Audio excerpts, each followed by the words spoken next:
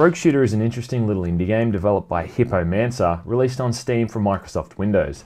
It's a game that undeniably takes its influences from crappy shooting games from the early 1990s, with the most obvious being Corridor 7, a game which it almost downright copies its entire premise from. I mean, you've got a melee kick which looks like a literally reskinned Mighty Boot from Duke Nukem 3D, the absurdities of the weapons that feel like something out of Rise of the Triad, and then you've got the cheesy MIDI soundtrack right out of an early 90s DOS game. So top marks for the way they've tipped their hats at the great and not so great shooters of yesteryear. In Rogue Shooter, you find yourself on the Helios space station, which has been overrun with aliens, robots, and other assorted things that just want to kill you. In the game's opening, you choose a player class, which has very little bearing on the game overall aside from your starting gear.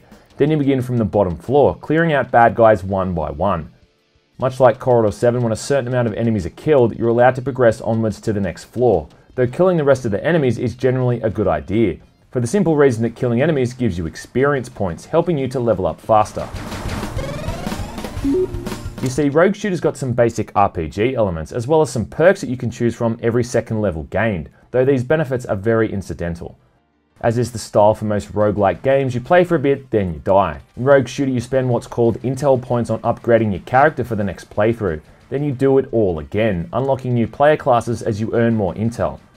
Levels are also randomly generated each playthrough, along with items, enemy, and weapon placements, of which there are many of each. I gotta admit, I was pretty surprised at how many guns there are in this game, and even more surprised at how much fun they generally are to use. Different varieties of shotguns, pistols, revolvers, and even some over-the-top weapons like shotgun tridents. Yes, shotgun tridents. You can also use items like shields, grenades, which come in multiple types, and even a teleport power-up, which feels just like the Chaos device ripped straight from Heretic. All of these can also be crafted from scientific ingredients that you come across in the levels, the recipes for which get unlocked the more you play. Each 4 floors you reach a safe room where you can upgrade and repair weapons and armor to stop them from becoming broken or useless. These safe rooms also give you a chance to stock up on health and ammo, as well as run into people that were stationed on the space station. Now, I said earlier how the game randomly generates levels. Well, to be more accurate, I really should have said randomly generated hallways.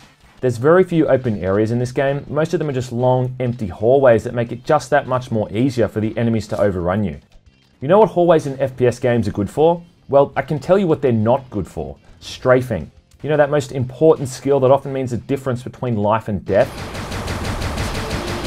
The only function in a shooting game that is used as much, if not more so, than actual shooting. Being in a tight corridor where you can barely move left or right is just bad news. Those few moments when you get some fighting room and can do a bit of good old-fashioned circle strafing is when the game really shines, and I just wish there was a bit more variety in these layouts. What makes these tighter areas more difficult is that enemies have this uncanny and frustrating ability to grapple onto you, preventing you from moving entirely.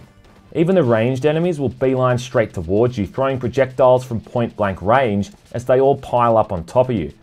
Now, this is an actual feature of the game, and all I can say is, why? To give a good example of what this feels like, go load up Doom and play the last part in the first episode.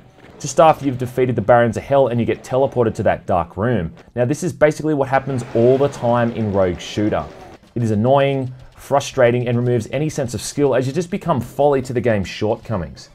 This happens when you're just trying to navigate levels as well, and you'll find yourself inexplicably stuck on walls all the goddamn time. It is beyond irritating and can change the tide of a playthrough within seconds.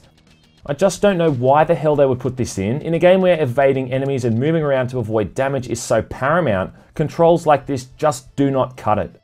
I have a few issues with other things as well. For starters, I found there to be a severe lack of ammo most of the time, as well as practically no healing items to be found. Weapons and armor in particular also degrade at an extremely rapid rate, and I find I spend most of my cash repairing them instead of upgrading weapons or healing.